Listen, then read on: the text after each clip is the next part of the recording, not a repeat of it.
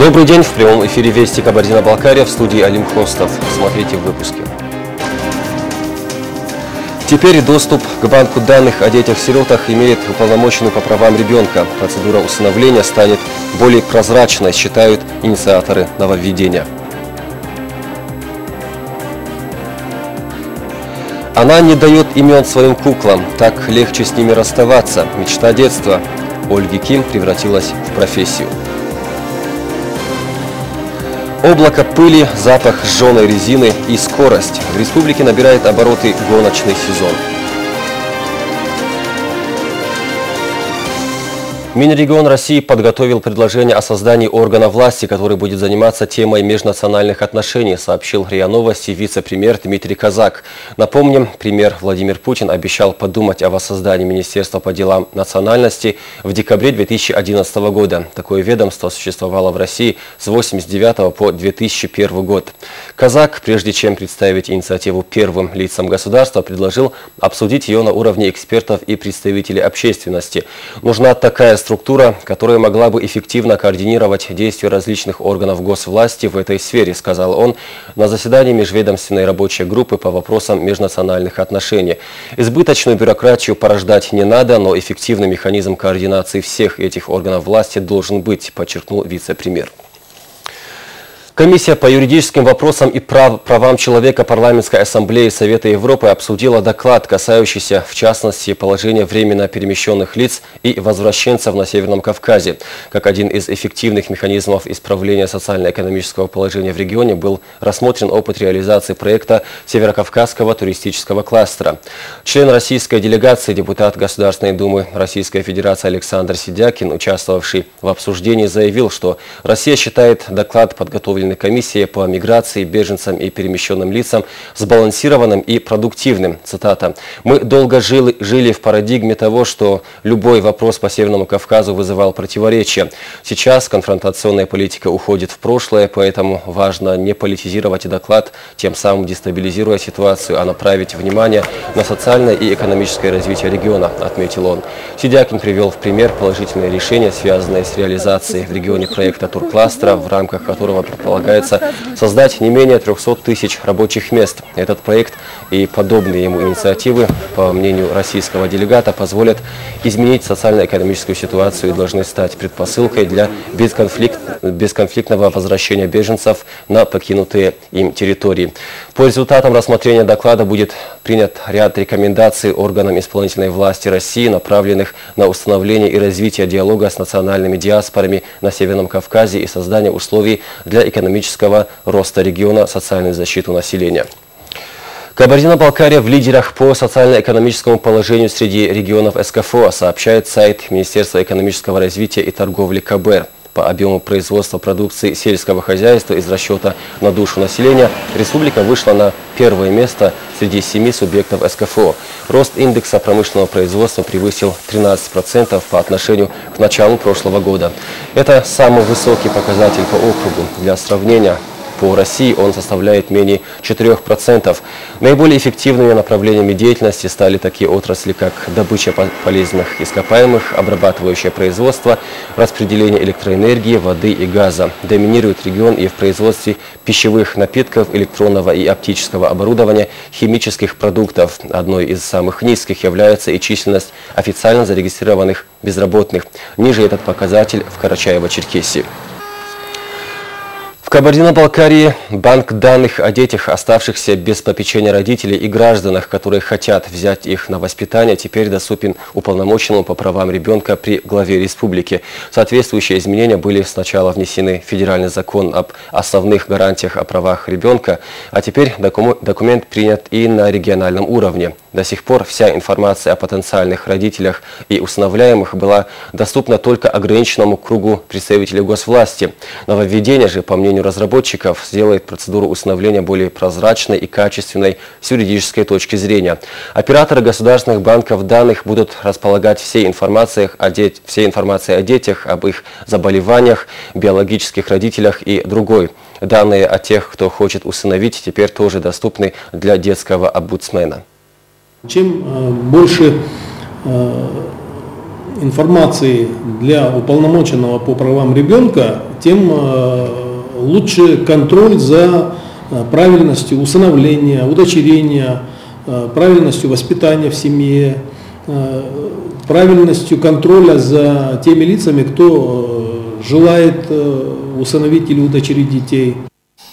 Сегодня в Кабардино-Балкарии детей-сирот и оставшихся без попечения родителей по сравнению с другими регионами не так много, но сколько бы их ни было, защита их прав – одна из главных задач государства, считают разработчики проекта. Спасатели и метеорологи Кабардино-Балкарии накануне сезона паводков приступили к воздушной разведке, сообщает пресс-служба Северокавказского регионального центра МЧС. Они осматривают участки гор Центрального Кавказа, измеряют плотность и высоту снега, следят за изменениями ледников. Вся эта информация необходима, чтобы понять, как поведут себя реки после потепления и не возникнет ли угрозы чрезвычайной ситуации.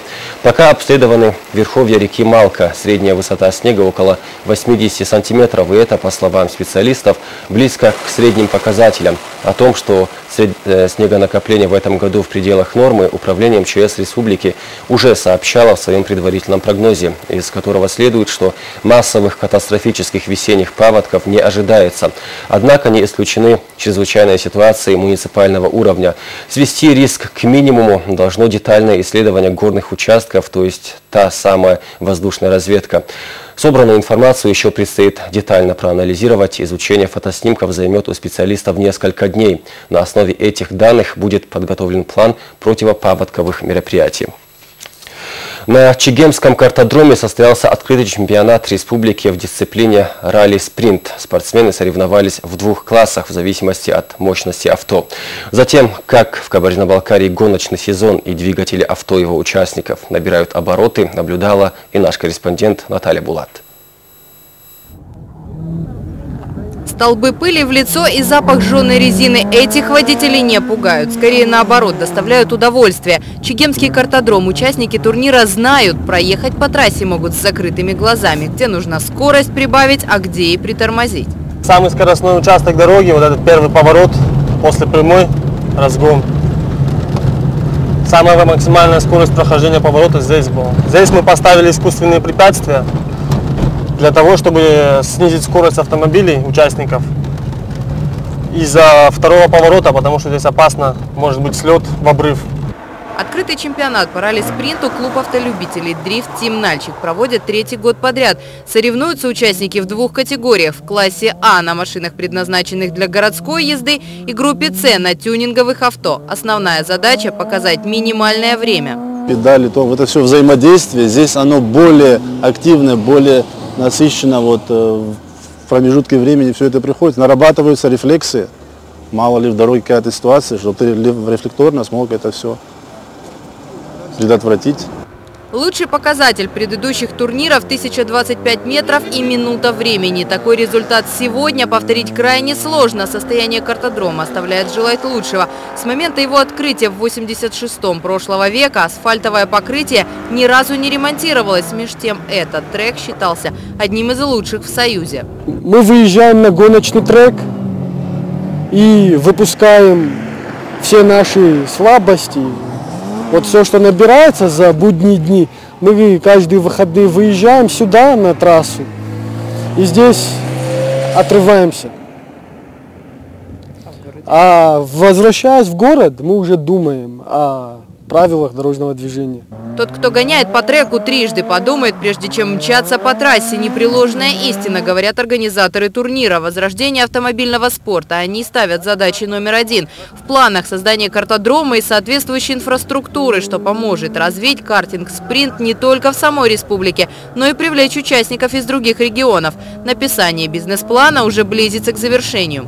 Наталья Булат, Адмир Сабанчиев, Вести, Кабардино-Балкария.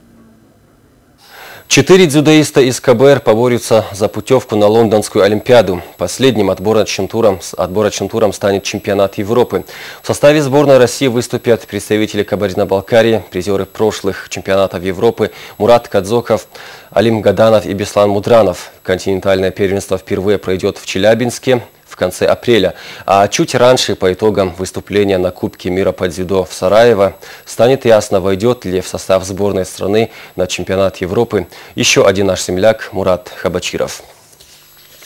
И последнее. Детское увлечение Ольги Ким стало делом жизни. Хотя в Нальчике интерьерными куклами пока мало кто интересуется, во многих регионах есть истинные ценители подобных работ. О мастерице и ее куклах Жанна Гуляева. Имена своим куклам Ольга Ким не дает, отчасти из-за того, что сделано их уже больше сотни, отчасти, чтобы было легче расставаться. Пусть игрушки называют новые хозяева. Свою первую куклу мастер подарила подруге. На ее создание ушло около 2 недель. Дальше пошло легче и быстрее. Что получится в конечном варианте, Ольга никогда не знает. Идеи как аппетит приходят во время еды. Выкройка, образы тоже абсолютно. На мой взгляд, они разные, хотя все говорят, что похожи. Но стиль, в принципе, выработался свой. Все под настроение.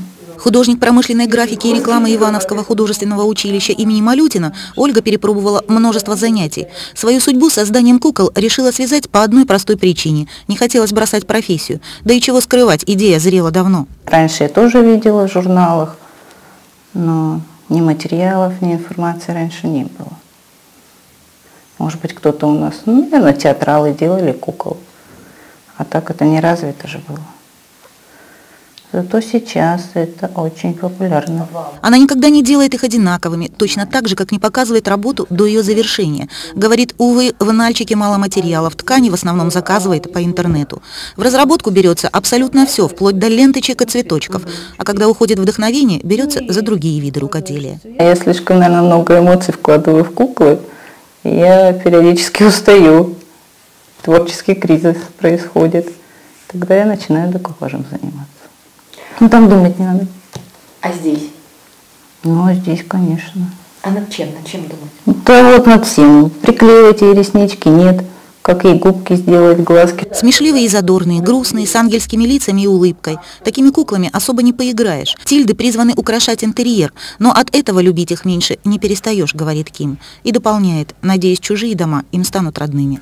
Жанна Гуляева, Наталья Булат, Адмир Сабанчиев. Вести Кабардино-Балкария. На этом у меня все. Новая информация в следующем выпуске. Напомню, все новости нашей программы на сайте вестикбр.ру. До встречи в 17:30.